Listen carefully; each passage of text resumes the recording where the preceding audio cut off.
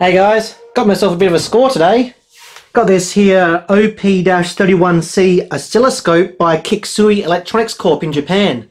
I was just out shopping and thought, hey, there's a second-hand store there, let's go and have a look and see what they got. The usual white goods and clothes and stuff, but I found this thing just sitting on a shelf, just randomly, not even close to where all the rest of the power tools were. So I, as soon as I laid eyes on it, I squealed like a little girl, ran over and grabbed it. Now apparently it does work. The note on there said that they turned it on and they got a display. So I've got a little bit of an old style plug here. You can see it's a little bit how you're doing, but we'll plug it in, see if it turns on, see what happens. So we'll click it on, starts glowing down the bottom here. Now it's a valve based oscilloscope, really old piece of kit. So it will take a little while for the valves to warm up. And you can sort of see the trace coming up here. There we go. Look at that.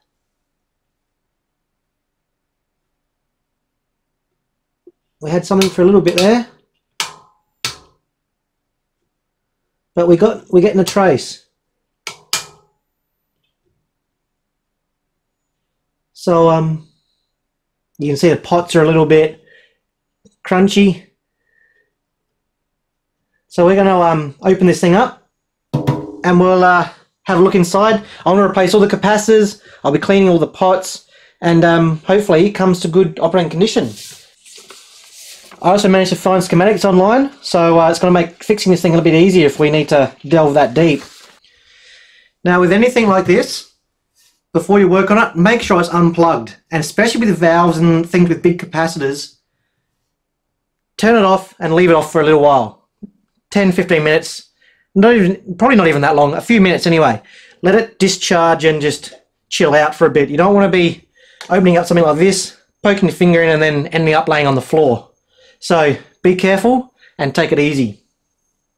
Now to get this thing apart, we've got to take the 4 screws out here, 1, 2, 3 and 4, and then pull it forward and the whole chassis will slide out of the case forwards. So if we get this out,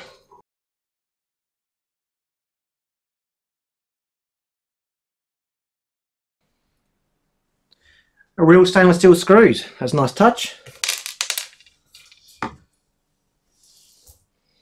And then this should just slide straight out.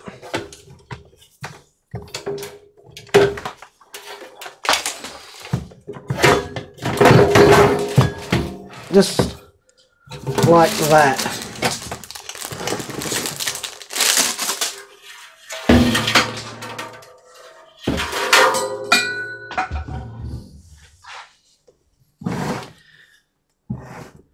And there's our scope, that's the internals. You can see the valves, there's 6 of them here. There's one at the back here, and there's one right back here with a anode cap on the top. We've got a, looks like a choke here, that'll be for the power supply. This will be the power supply section. So we've got a capacitor, got a choke, that's possibly a rectifier, I would say. Looks like a rectifier with a top anode cap. And then underneath, we've got our big power transformer, a few more caps, and there's a PCB, the back of the PCB. Just a single-sided PCB being this old. But yeah, it looks like a pretty simple beast. And it should be pretty easy to get this thing back to full operating condition again. Alright, we'll zoom in, we'll have a close look at this circuit board here. Alright, so here we are inside, got it just propped up on my Art of Electronics, just so we can get the right angle to have a look. Now, you can see the main circuit board here. These yellow caps, these are all oil-filled or oil-soaked paper caps. Very common in old equipment like this. This one is working now, but I'm not going to trust these things.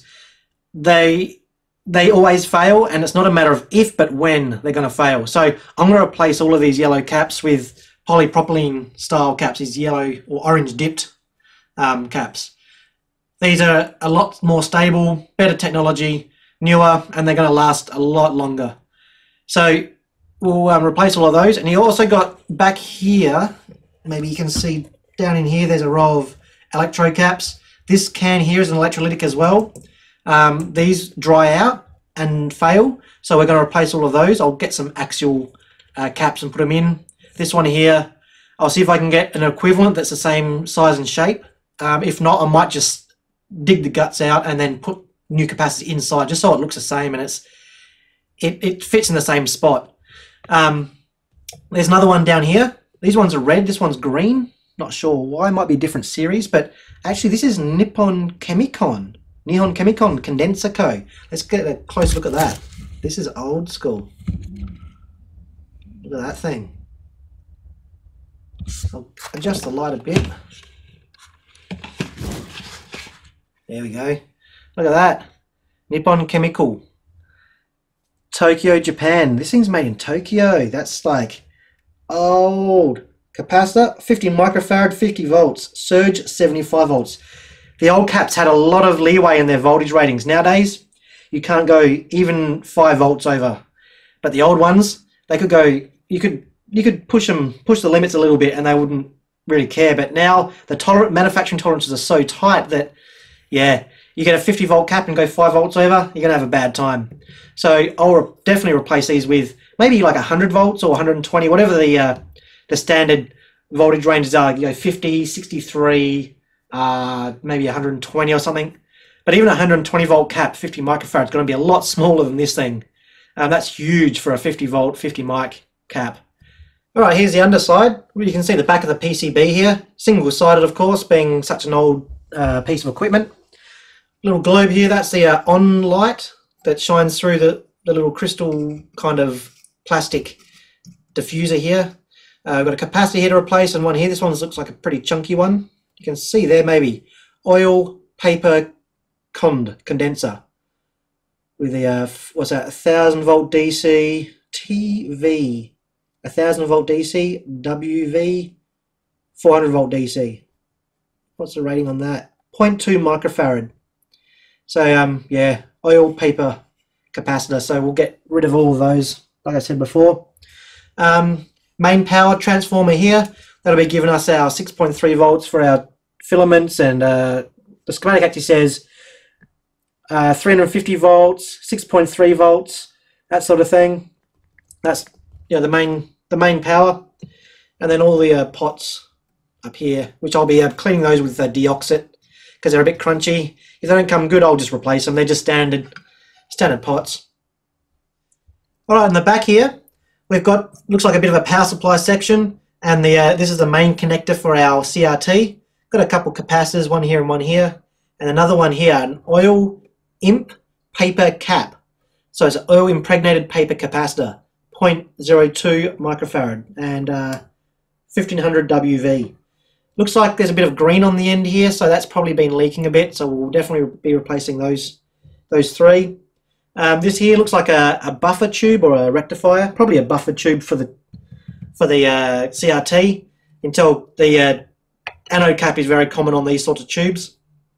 That one is actually a 1x2A tube, if that means anything to anyone. This here, this is a capacitor as well, but it's an oil bath capacitor. It's be full of oil inside. I'm pretty sure these ones are pretty much okay to leave. The oil in there is probably PCBs, polychlorinated biphenyl or something like that. Liquid cancer.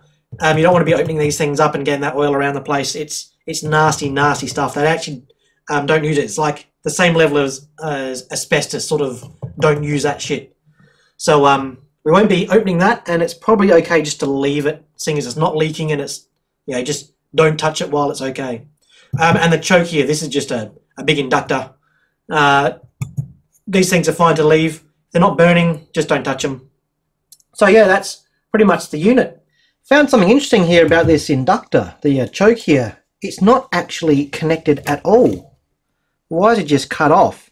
This looks like it's been repaired in the past. This capacitor here is different from the rest. This one's been changed as well. You see it doesn't match up with the one on the other side here. That should be like a mirror image sort of thing. So this has been repaired in the past, and I don't know if that has been disconnected as part of that repair. This is the schematic here, but I would expect the inductor to be somewhere in here. See, here we've got a four-way rectified tube, the 6x4. So we've got our ground here in the middle of the, you got a center tap winding here, comes through, rectifies, and we've got our output voltage here, the DC. Then you've got two smoothing capacitors and a resistor in the middle. So usually the choke will be put where that resistor is or before. Usually they put it after the first capacitor so they can use a much smaller choke. So I'd expect it to have been connected here, but it's not. The only thing I can think of is maybe this is a later revision or an earlier revision, or in any case a different revision to what this schematic is. Maybe they've removed that to cut costs, or maybe they added it later because of some power line instabilities. But it's not on this schematic. So maybe when this was repaired, they had this schematic, because this is from the Japanese website, the only one that's on the website. So maybe they've gone, oh, there's no inductor in the schematic, so let's chop it out of the circuit.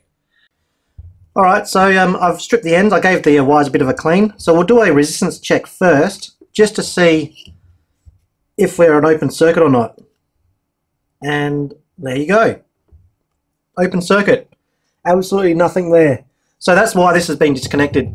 It must have gone open circuit somewhere in its life, and they, rather than replace it, because these are a little bit expensive, considering the price of the rest of the components. Capacitors are cheap.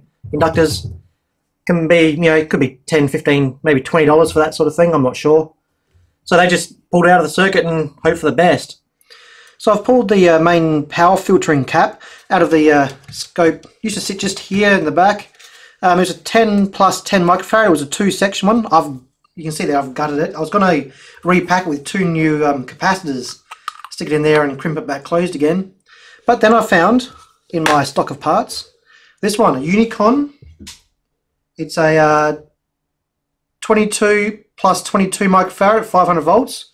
This one's rated to 500 volts, which you can see there. So that one's the same size. A little bit longer, but not even a problem. Same size as the top there. So that's going to slip straight in and sit right there like that. Beautiful. Now, it's a higher capacitance, 22 microfarad. That's going to give me a bit better filtering. If you look here, I've used Power Supply Designer 2. You can see the graph I'm showing on the screen now. That's with a 10 plus 10 microfarad. At the top left-hand corner there, you can see the schematic, and I've got the 10 plus 10, the two capacitors there.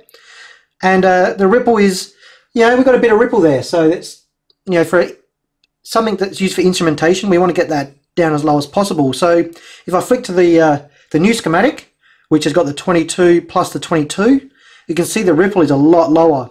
So that's a good thing, because the less ripple we have on the power supply means we're going to get more accurate measurements. So we're going to stick this one in place of this one. I'll keep this can. I might use it for a future project or something.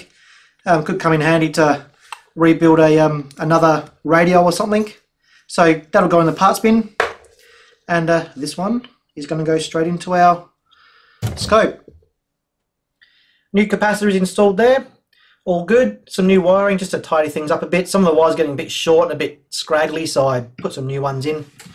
You can see there, sits there quite nicely. It's just it's the same size as the old one.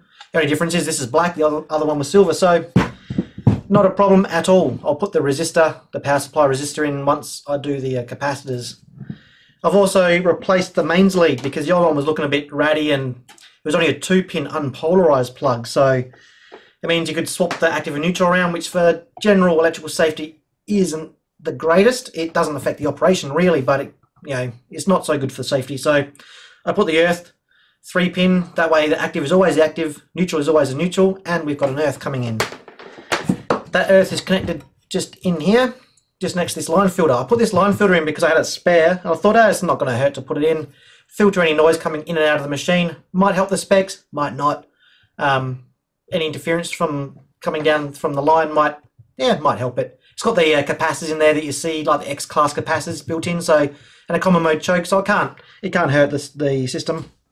But the earth, it's got a little lug on there which I've crimped, and it's just screwed onto the side of this bolt. I've also replaced the rubber grommet that was here, where these wires are coming to the transformer, or going to the transformer.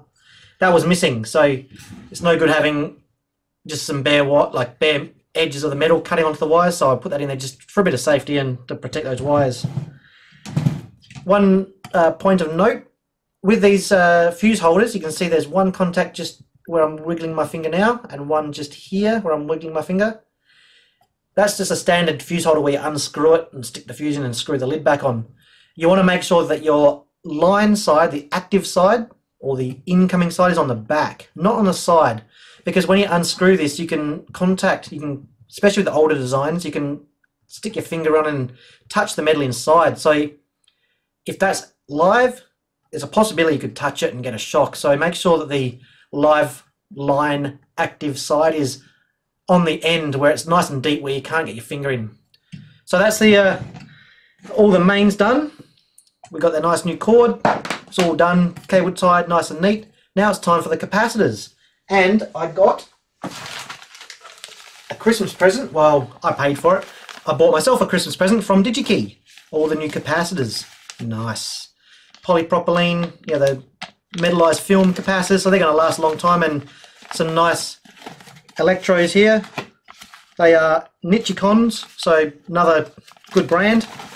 So I'll replace all these, and I might go to a time lapse. That way it's not going to be so boring. You don't have to sit around for 3 hours while I do it. So let's get to it.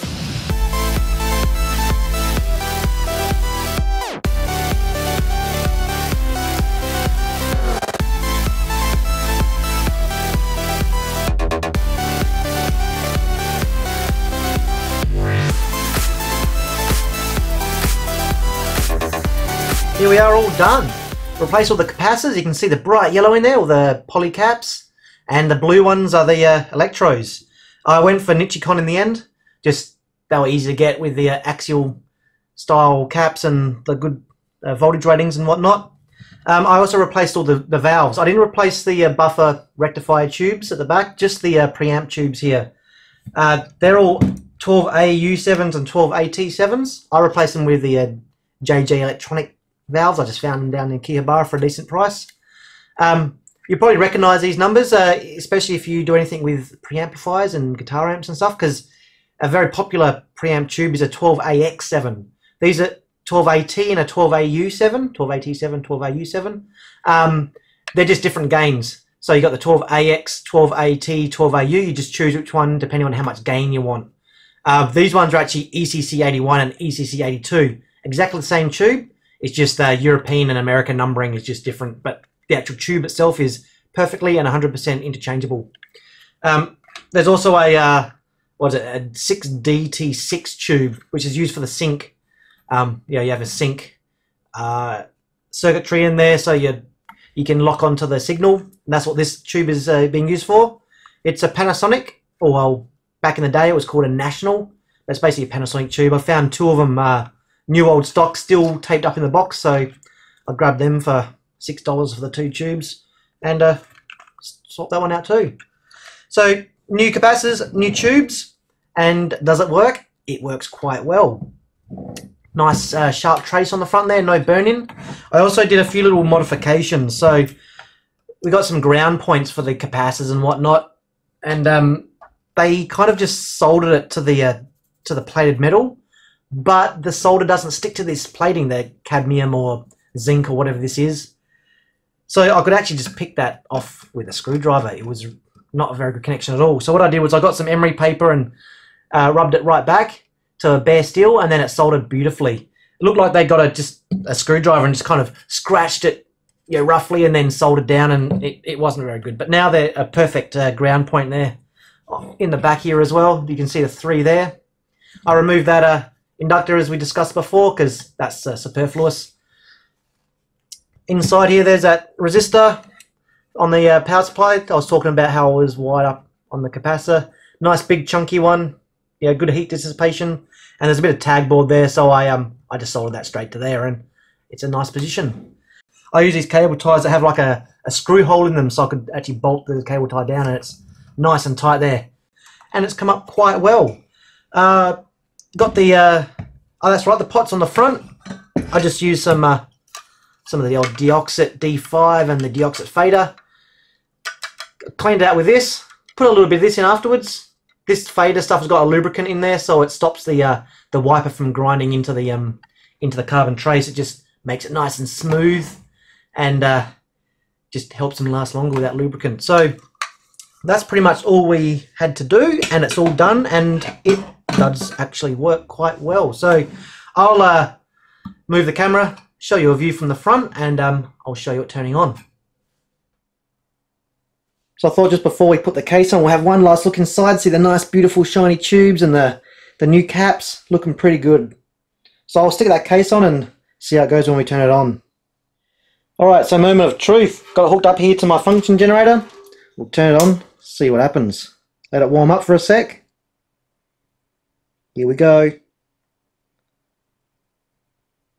Yeah, look at that. That's pretty good. A little bit loosey-goosey on the sync settings, but that's just the way these old machines were. Yeah, beautiful fine trace there. The focus is looking pretty tight, and all the knobs work quite well. Look at that. No crunchiness, no funny business at all. Yep, I'm going to give that a thumbs up. That's definitely a win. I'll be hanging on to this, put it on the shelf, and if you like seeing this sort of video, tubes and valves and whatnot, let me know and I'll do some more on this sort of theme. Alright guys, until then, take it easy. We'll see you next time.